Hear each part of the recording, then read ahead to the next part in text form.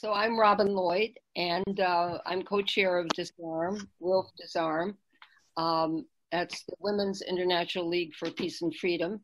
And I'm assisted as host for this webinar, or its web conversation, by Ellen Thomas. And we're recording it and plan to post it at the WILPF US Facebook page as soon as possible. We're keeping all attendees muted until we open up the meeting for questions after the four speakers have spoken. Please use the chat option, which is at the bottom of the window, if you want to ask a question of the panelists, and Ellen will be looking at that. I am wearing this necklace of peace cranes, which I just received in the last week, in honor of the survivors of the bombing of Hiroshima and Nagasaki, whose supporters in Japan sent them to us to help us draw attention to the fact that this is a 75th anniversary of those horrific events which changed their lives and ours forever. Anniversaries like this bring out memories and have resonance, not only for the survivors, but also for the general public. We thought that the best way to observe this is to go back to that tumultuous year, 1945, examine the history behind events, and ask how could such a destructive weapon be allowed to be created and then used not only once, but twice. What deepened our interest was realizing that the year 1945 was also the year of the creation of the United Nations, which ostensibly is committed to removing the scourge of war from humanity, but doesn't seem to be able to make much progress because of the undemocratic way the UN was set up, with a 5-member Security Council that can veto what the other 188 nations vote into law. So we created a timeline, and now Ellen may use this screen to show you a glimpse of it, a timeline of the interweaving of the developments leading to these two events, the drive towards finding a way to cooperate between nations and build peace, and the other sending the signal to the world that the most powerful victor of World War II now has the power to destroy humanity. We will include the link to the timeline on our WILPF US Facebook page. So we're thrilled today to, in launching our timeline and our series of discussions, to be talking to a member of the Kings Bay Plowshares 7 about some of the motives the defendants there, and there were 7 of them, of course, had what their motives were in crossing the fence into the Trident submarine base in Georgia and pouring their blood on iconic symbols of nuclear holocaust in 2018, 2 years ago.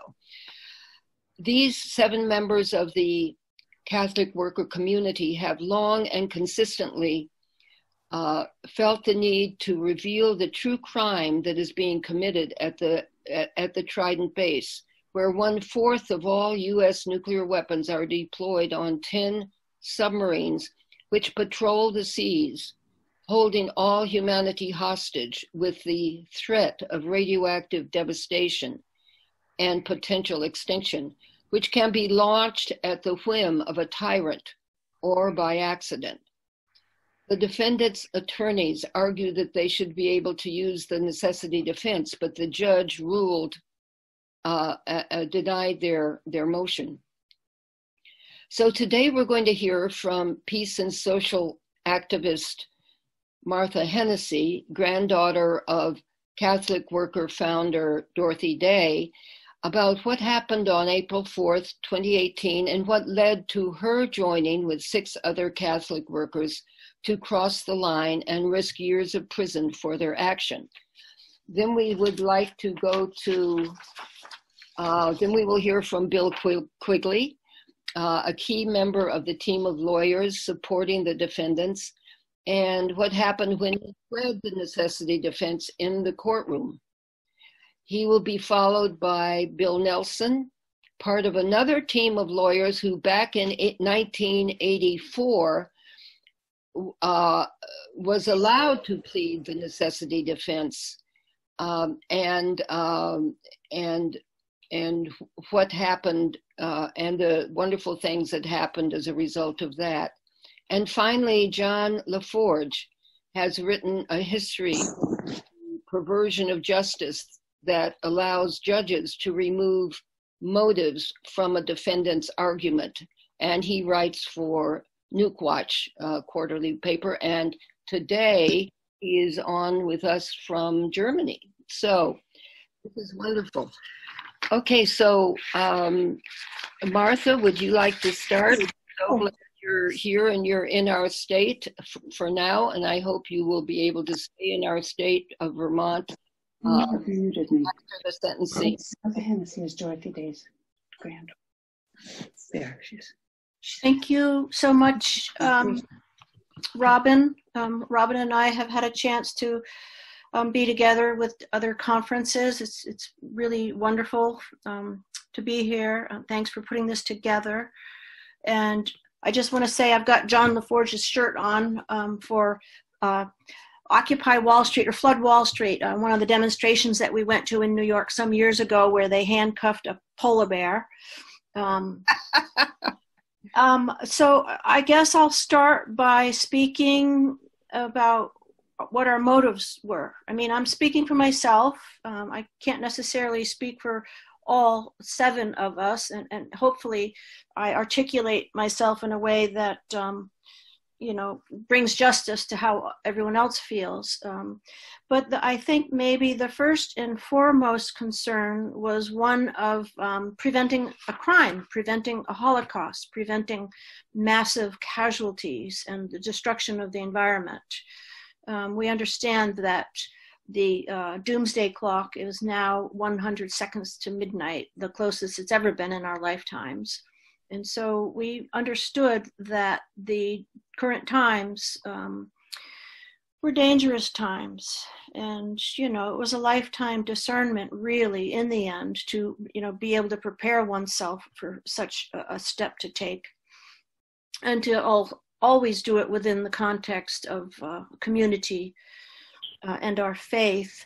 We wanted to raise the issue of the legality of the nuclear weapons in federal court, to force the federal court to allow expert testimony, you know, to hear the case about the legality of these weapons.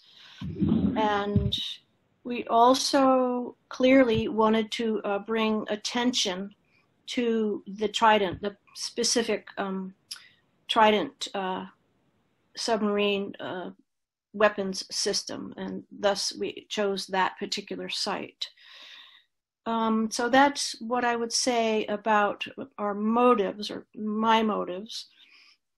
And you had asked the question about what would I have said if I had been allowed, or any of us had been allowed, to use the necessity defense.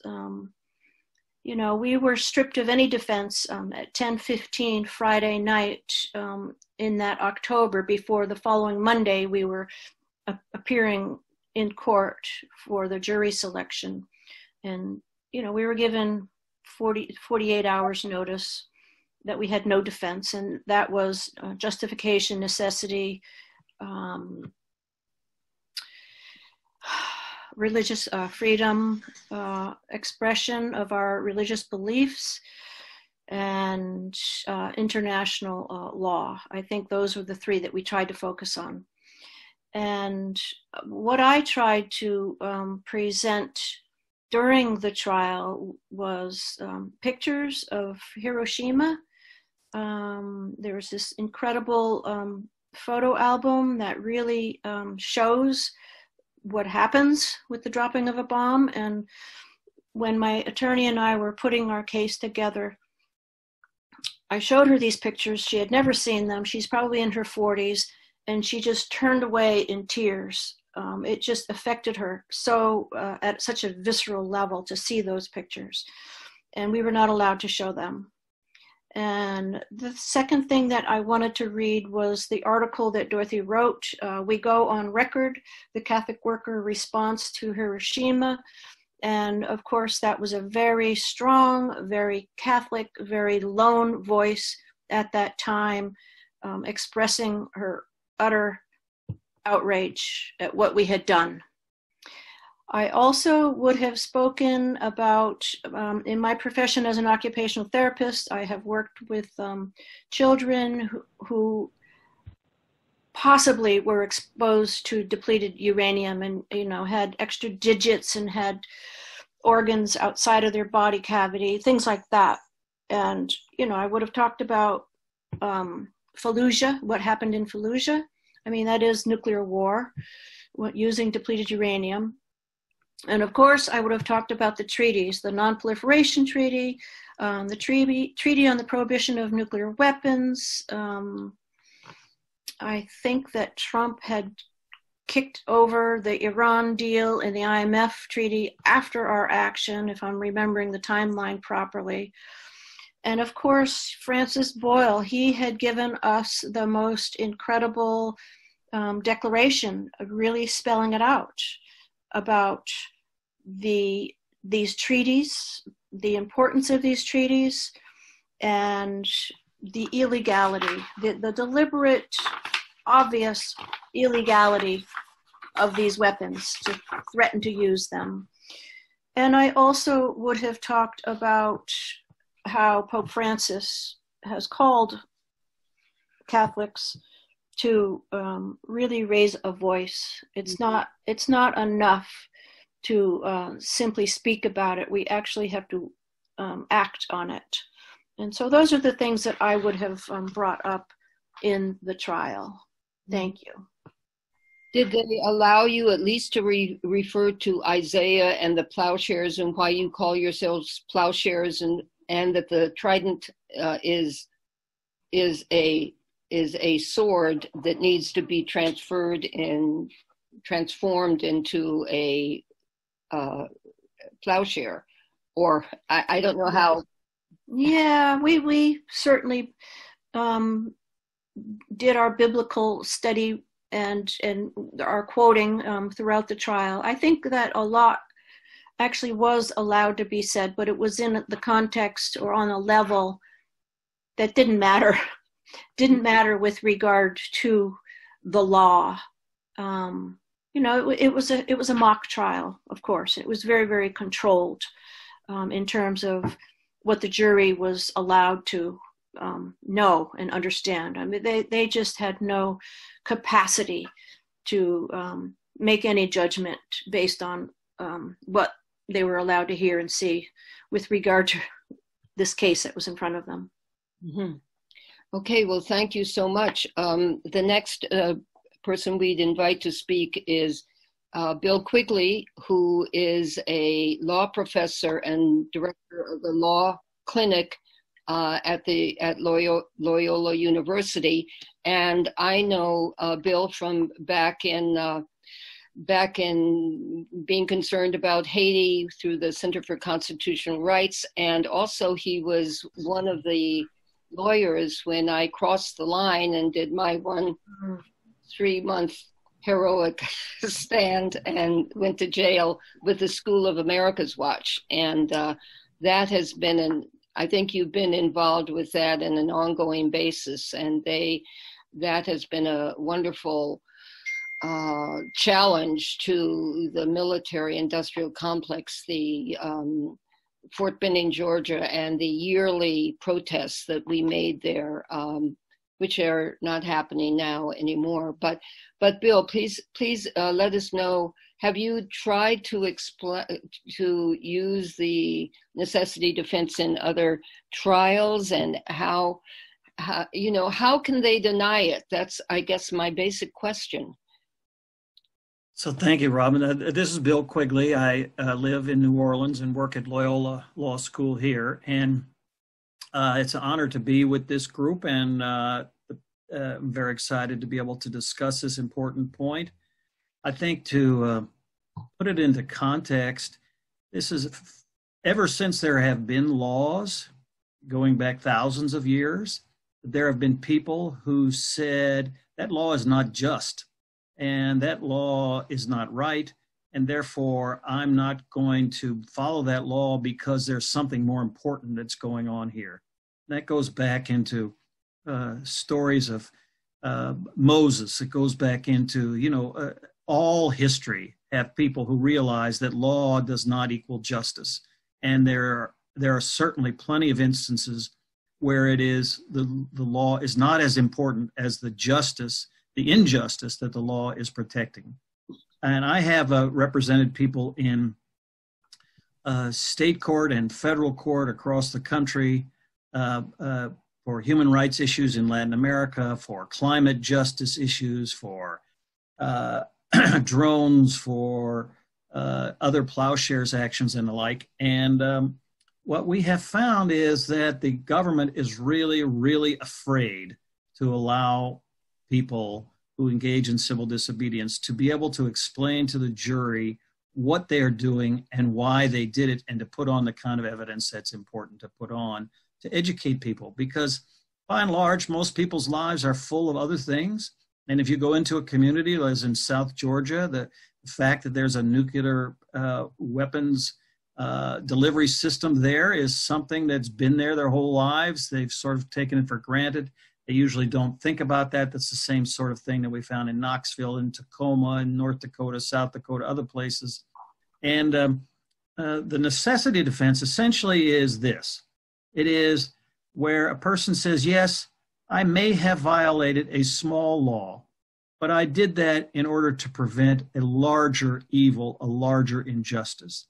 And the example that is usually used is a person, if any one of us would walk down the street, we would not have the right to just go break into somebody's house and go through their locked door, break their windows and that sort of stuff. We wouldn't have a right to do that because that's a crime. But if when we were walking down the street, we saw that there was a small child in that house and that house was on fire, then the law would understand that the justice says that breaking and entering into a house in order to try to save a small child's life is certainly, justice would say that violating that small law is not all that important, and a person should not suffer the consequences for that. And that is what the history of the plowshares and many, many other groups of people across our history, people who freed slaves, women who fought for and actually voted when it was illegal to vote, people who organized labor unions, civil rights movement, the environmental rights movement, the disability rights movement, lately the immigrant rights movement and the like, that the climate justice movement, where people are trying to take the risk. They're willing to take the risk, as these 7 brave people have done, take the risk of being arrested and having to be tried and maybe even facing several years in prison. They take that risk in order to illustrate to the community at large the injustice that these laws are protecting. In our case, the most recent case, the Kings Bay Plowshares, the government wanted to just erase the fact that this was a nuclear weapons delivery facility. They wanted to erase the fact that the nuclear submarines that were there were hundreds of times more powerful than all the bombs dropped at the end of the Second World War. They wanted to make this just all about cutting a fence and doing some vandalism. And they did not want the defendants to be able to talk about nuclear weapons, put on experts about nuclear weapons, be able to show evidence of what nuclear weapons do, to do as Carmen Trotta has pointed out, is the crime of nuclear weapons is not just when they are used, just as the same as the crime of somebody who does an armed robbery. If they hold a gun up to your head and they do not shoot it, that is an armed robbery. It is the use of that weapon. And those weapons, we are holding those weapons up to the heads of people all over this world, including our own. We don't realize that many times.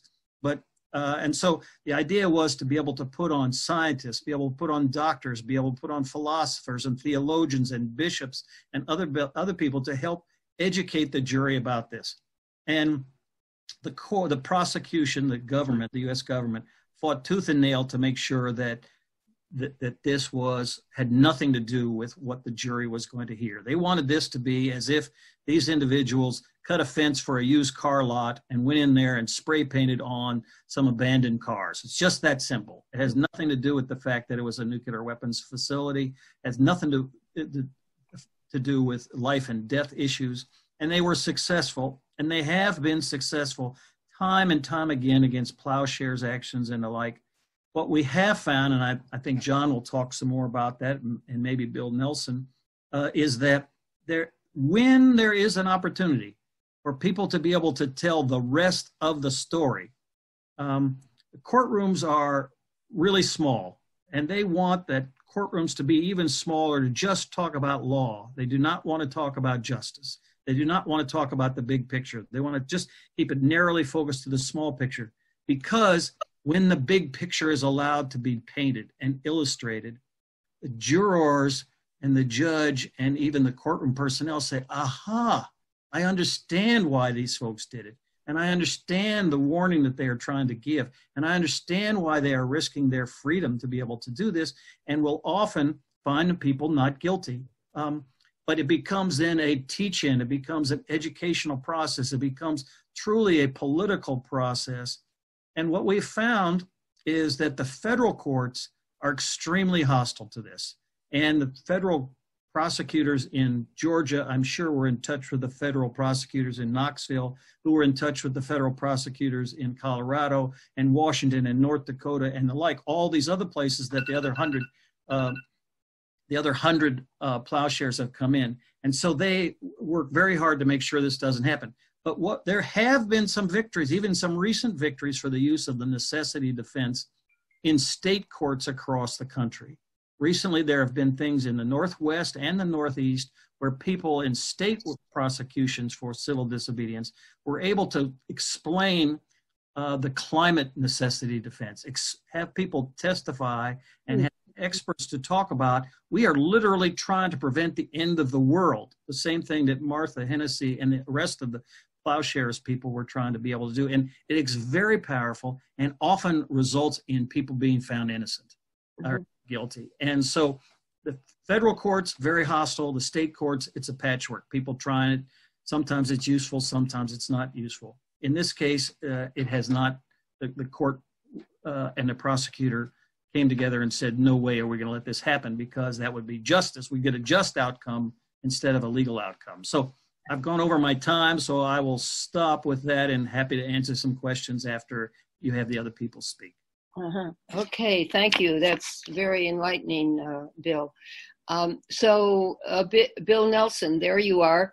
Bill Nelson is an appellate attorney from Middlebury, and he was part of a group of lawyers that argued for us. There were new before. There were actually just, I think, 26 tried on trespassing charges in November of 1984 for trespassing into the office of Senator Stafford, because he refused to even meet with us to talk about what was going on in Central America and about his vote to support the Contras in Nicaragua. So somehow or other, Bill and the others got the judge to permit to present a necessity defense. And so tell us about it. What was this like? It was a wonderful case. It was great. It was the case where everything went right. And that has never happened before or since, in my experience. The first thing that went right was the judge. We somehow, for just by chance, got a guy named Frank Mahady, who everybody on the defense side thought was wonderful. He was very smart. He was very good on procedural and evidentiary issues. He was a son of a gun for sentencing, but all the way to that, he was great. And he was the nicest man who ever walked the earth. He was just a sweetheart. He was respected everybody. He respected the defendants. He was good to the lawyers. He was great. So that was number one. Number two was the prosecutors made some blunders at the outset. One was we were the Winooski 44, but it was, how many was it? 20 something? The law says that the defendant gets 6 peremptory challenges, six jurors who can be called off the case for no reason at all. Peremptory challenges, both sides get that. Now, we had 20-odd defendants times 6 is a lot of peremptory challenges. And it wasn't, whereas the prosecutor would be stuck with, it's 6. It was only one party, after all, the state of Vermont. So there was some negotiation that I wasn't a party to, which ended up with us having, I can't remember how many, but a ton of peremptory challenges with no objection from the prosecutor. So our jury was pretty much every lefty in Burlington was on our jury. We knew, the defendants knew, not I, but the defendants knew many of the people who were on the jury, and knew that they would be for us. So we had kind of, by hook or crook, we had we were right out of the gate with big advantages.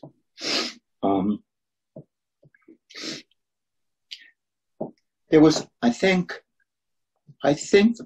remember this clearly, but I think the prosecutor made another big mistake, which was not to object to our introduction of necessity defense evidence, but reserve the right to object to any jury instructions which would have allowed the jury to acquit on the basis of necessity defense. That was dumb of them, and it gave us, I think, without any argument, without any struggle, gave us the kind of trial that Bill and the others have been talking about, have not been able to get anytime recently. So, and our witnesses were wonderful. We had, I think, Ramsey Clark and Howard Sin. We had a famous Princeton professor whose name I can't remember, talking about international law. The legal group, and we all got along well, included public interest lawyers, me from the public defense, legal aid lawyers as well, and some lawyers in private practice. In fact, the guy who was essentially the head of the team, although then didn't really need to be a head because we were all working together, was Bill Dorsch, who was mainly a divorce lawyer. Sandy Baird was there. I can't remember who else, but we were a good group. Where was I? Yeah, thank you. Can I say that the other person I think you missed was Jack McCullough? You remember that? Jack McCullough. And a woman named legal aid lawyer, yeah. And Joan Bauer? Right, and Joan Bauer. Yes. And the trial went beautifully. The place where the prosecutor had reserved to put up a fuss, no jury instructions. This is not you've heard a lot of stuff, but it's not legally relevant, was their line. We beat them on that, and I think partly because there weren't many, but at that time there weren't the kind of precedents that have developed since that justify the exclusion of necessary defense evidence and the denial of necessary defense instructions. We won, and also because Frank Mahady was smart and good. So everything, the evidence came in the way we wanted it. The instructions were given as we wanted it. Bill Dorsch and I went off while the jury was deliberating, thinking we could maybe have a dinner or something. And by the time we got back, the verdict had already been handed in, and the courtroom was uproarious. So it was a great experience. Everything went right. And I don't know what the moral is, except, you know, it's worth a shot. Mm-hmm. It's something to learn from. And for people who are interested, there's a book about it. You can get hold of it. I think you have to notify me. I have a box of them. Por amor al pueblo, not guilty. Okay. So it tells the word-by-word transcript of the court. So thank you, Bill. That was, I think, really refreshing to hear some good news, even though it's from long ago. Our last speaker is John LaForge, who is a longtime worker at NukeWatch and editor of the quarterly paper NukeWatch. And it was this article that he wrote that got us going on it, The Bomb Behind a Wall of Silence. And it sort of goes through the history of the ways in which the legal system has excluded the necessity defense and some of the small victories. And the whole purpose of our talk today is to try to see whether there can be some way to penetrate this determination by the judicial system to exclude the necessity defense. Can't we sue them if they don't allow us to explain why we did something? So John, why don't you tell us what you discovered, and also of what's happening in Germany now, which is the country with the most people doing civil disobedience, it seems to me, in next to us perhaps, or even ahead of us. Thank you, Robin, for inviting me to join you all today. It's very interesting to be here. Yes, in Germany, where there is a long-standing campaign to oust from the territory here U.S. deployed nuclear weapons currently held at the Bushel Air Force Base. It's about 6 hours south of where I am here in Hamburg. Just this past Tuesday, my friend Marion Kupker is one of the organizers of the campaign here, and I drove to a trial of 3 resistors who were charged with trespass and damage to the fence there in July of 2018, just coming to trial this past week. And very similarly to what's happening in the U.S., this low-level court pretended not to find that these international treaties are relevant in his courtroom.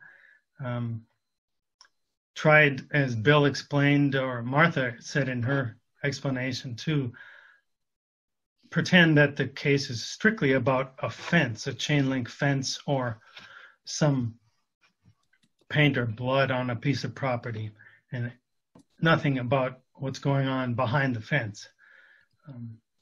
In fact, the judge here in Cochem, Germany, said twice in the course of this trial that no one wants a hole cut in their garden fence. Who would approve of that? Pretending that he's an ignoramus. Of course, he's not. He knows very well, as Bill said, that they can't let even a little puff of air into their vacuum that they've created around nuclear weapons protection policy, because a puff of air in a vacuum destroys the vacuum.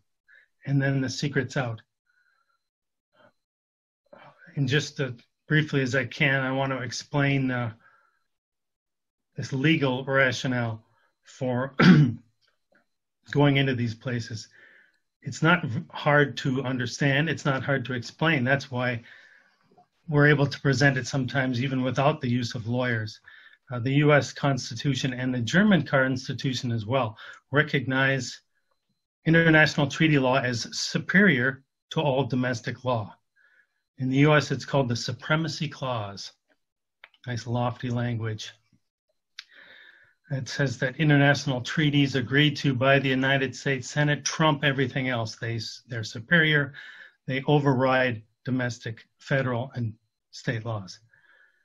The Geneva Conventions then is a set of these treaties established as the superior law by the Constitution. Geneva Conventions forbid any deliberate attacks on civilians or civilian objects. That was around 1949. They've been expanded in 1977 to forbid any long-term damage to the environment. Beautiful proposition added to the Geneva Conventions. In 1946, the Nuremberg Principles changed international law forever by applying individual responsibility to the commission of war crimes. That is, the defense of I was just following orders, or the law required that I do such and such, was no longer a defense if you are accused of committing crimes of war. Even further back, one thing I forgot is the Hague Regulations of War on Land forbid the use of poison for any reason. So in combination, the Constitution, Geneva Conventions, Hague Regulations, and now the Nuremberg Principles make it our individual obligation to interfere with crimes of state. One particular point adopted and imposed by the United States against German war criminals in 1946 was that not just the crime of mass destruction is unlawful, but the mere planning and preparation of that crime is also unlawful before the fact. And that is our key for going into these places, these hideous sites for the planning and preparation of mass destruction. That's all these places are. That's what they practice day in and day out. And everybody knows it. The judges know it. The prosecutors know it. That's why they try to keep these defenses out of the earshot of the jury. One case in 2004 involved Minneapolis manufacturer of depleted uranium weapons, which dispersed radioactive uranium-238 across wide areas, poisoned the soil and the water for centuries. And without any lawyers even defending ourselves as non-lawyers, 4 of us in Minneapolis, like Bill mentioned earlier, we ran into this fantastically educated judge named Jack Norby. He was well familiar with international treaty law, and he allowed us to explain the whole of international treaty law to the 6-person jury. He allowed us to show photographs of birth abnormalities that have occurred in southern Iraq since the 1991 bombardment with depleted uranium. And in a short matter of 2 hours, the jury found us not guilty of a trespass we freely admitted to doing. Another case that was a state level course, and that's probably the gist of what I want to say in answer to your question, Robin, of a strategy for moving ahead with direct action. Try to keep your case in state court. Another state court case that I'll close with, 1996, was Tom Hastings and Donna Howard, who took down the ELF Navy transmitter system. They were allowed, again, to put on expert witnesses explaining treaty law, what these weapons can do, and what the missiles on the submarines are capable of. we had one person who's been mentioned already, Francis Boyle, testified about the international treaty law. Captain James Bush, who was a submarine captain, but left the Navy when the missiles became first strike weapons, he testified about first strike. And a third witness, whose name is escaping me. I'm sorry, Bob Aldridge explained what the missiles are capable of. Again, this was by way of explaining that these aren't defensive weapons, and the charge of sabotage was laid against these two people. And in Wisconsin, sabotage, to be convicted, involves the interference with defense of the United States. So the gist of this argument was that these weapons are offensive, first strike devices, and they undo what deterrence is supposed to do by launching an initiation of a nuclear war. So the jury found them not guilty of sabotage, again in state court, although they did find them guilty of damage to property. So that was only partially successful. And again, I guess the case in 1984 where I was convicted of damage to a computer for a Trident submarine, again, convicted of the damage, but giving the judge an opportunity to step out of the norm, break that vacuum with which they protect the weapons. And at sentencing, instead of sending me away for 10 years, the judge, Miles Lloyd, rest in peace, wrote a magnificent speech against nuclear weapons and preparations for a nuclear war. So all these actions give these judges and the prosecutors and the community an opportunity to break out of this habituation of planning and preparing for nuclear weapons war. Thanks. Wow, thank you. Thank you very much. Well, we've gotten some interesting questions on the chat list, but do any of the speakers so far want to respond, Martha or Bill or Bill, or well, let me read one of these questions. With respect to the second speaker and speaking about the unfair exclusion of evidence, the person asked, what legal arguments are made to exclude discussion of motive when that is a factor a jury should be able to judge? In other words, I think this person is asking what I've been asking, that it's illegal for judges to exclude this evidence, for you to give a fair presentation of your motives.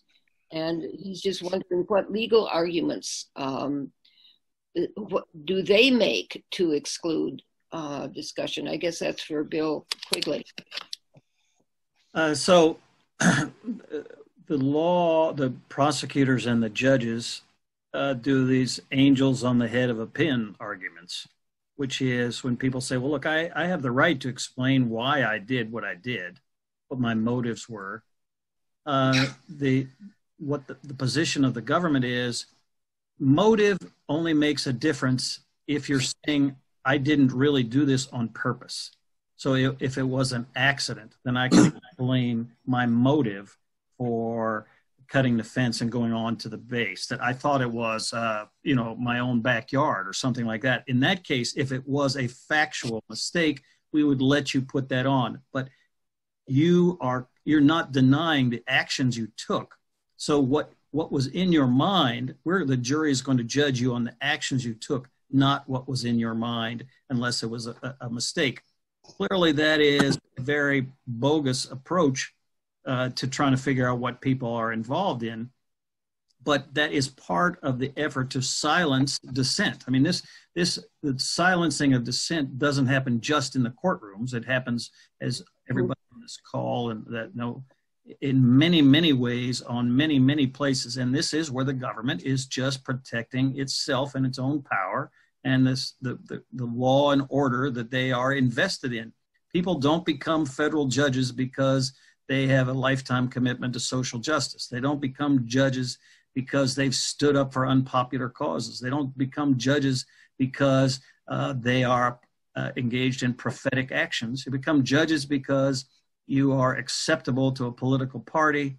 They know that you will deliver when called upon. And often these days, particularly, so many of the judges are people who were prosecutors before. And so their whole life has been defending the status quo and trying to stifle dissent in whatever way they can. And so those are the kinds of arguments that they make. There seem to be irrational arguments, but if the prosecutor and the judge agree, then they don't become irrational anymore. They become binding on those of us who are in front of the case. And this is what Martha Hennessy was talking about earlier in terms of it's not really a trial. In some cases, it's a puppet show. And, you know, we're the puppets. Occasionally, as Bill and John have explained, you get to a judge who has a real conscience. You get to a judge who's really interested in the issues and really willing to let the people decide what's going on. And marvelous things can happen. And even, I would say this, that even in the case where Martha and the rest of the seven tried this, they held hearings. We had bishops speaking, that information from Francis Boyle, that the process of trying to speak truth to power, even if power doesn't want to hear it, the process of speaking truth to power is very engaging and energizing for the dozens of other people who come to the courtroom, the dozens of other people in the various communities where people come from. So it's part of the fight, and it's an important part of the fight to educate everybody. And it's often horrifying to people who are not engaged in these fights all along how dim the courts take the obligation to listen to justice. So that may be longer answer than asked for, but. Robin, can I put? Yeah. I think the question was about what arguments do the prosecution make, and they make a number of them, including what Bill just said. But the scariest one, the most, at least in state courts, at least in Vermont, I don't really know more than Vermont, is the argument that if the legislature, if the government, our democratically elected government, has decided that something is okay, is not a harm, then the defendant claiming a necessity defense, who has to show that the harm he or she seeks to prevent is greater than the crime that they're being charged with, that's not allowed, because our government said it's not a crime, it's not a harm. So I think there's a recent Vermont case where a mother needed to have marijuana to give to her child as a medication. Nobody questioned her sincerity or necessity, but the majority, it was a 3-2 case, the majority said, but Vermont has outlawed the possession of marijuana, and they had recently created some provisions for medicinal use of marijuana, but those were strictly limited, and the defendant didn't comply with that law. So, because the legislature has spoken, nobody can be heard to say that there was a need.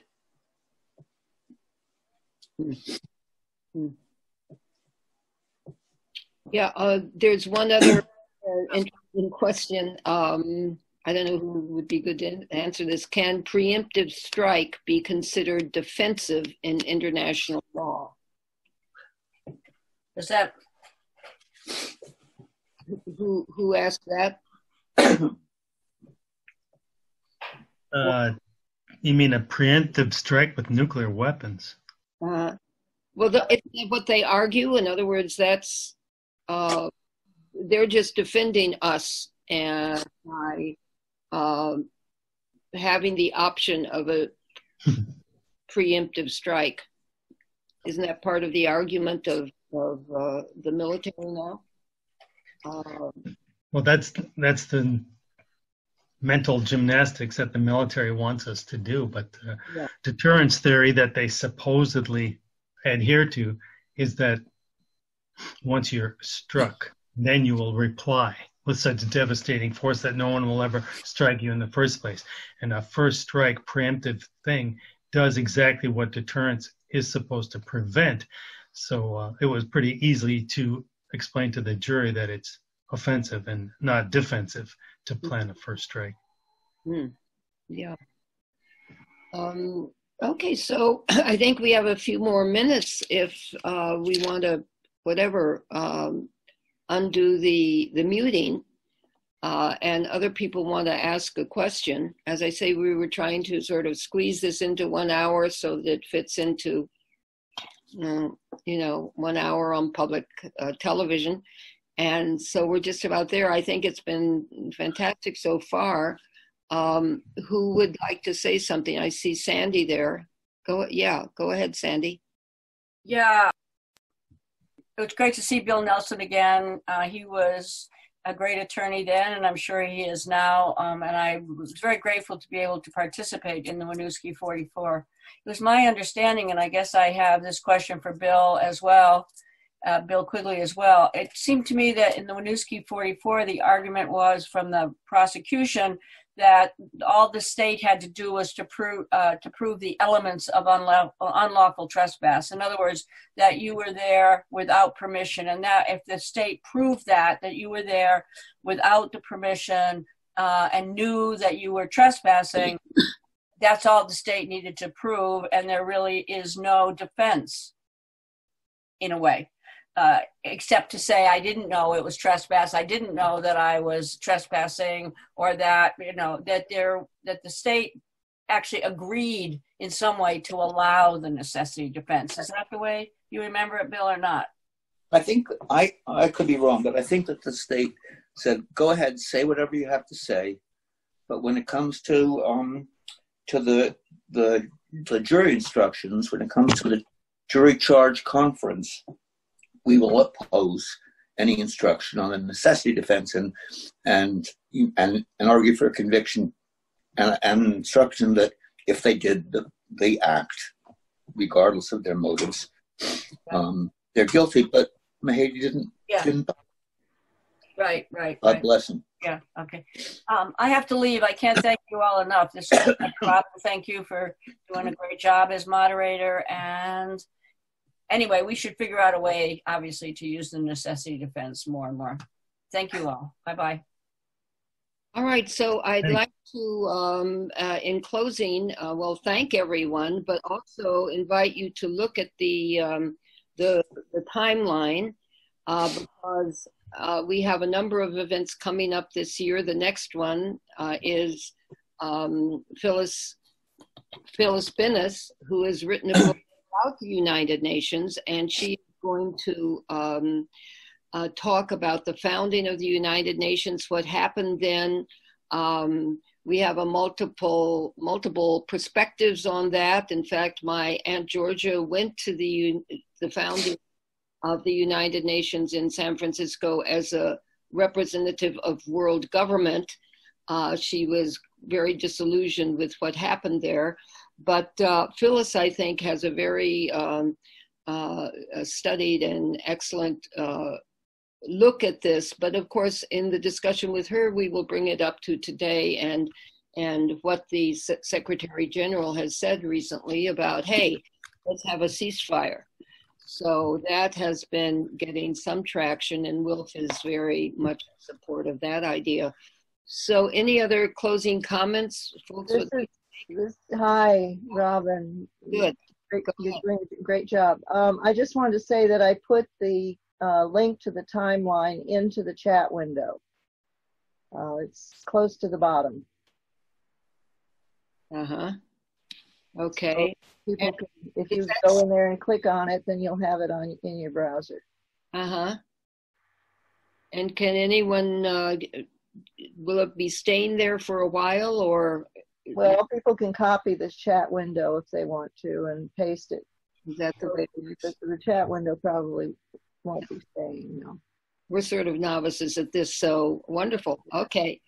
All right, well, thank you so much. And I know Martha and Bill have been, you know, sort of on television for the last few weeks, and I hope the word is getting out, and I hope you have some time to rest, and I hope you have a lot of folks at the sentencing that will make sure that the judge cannot make a bad decision.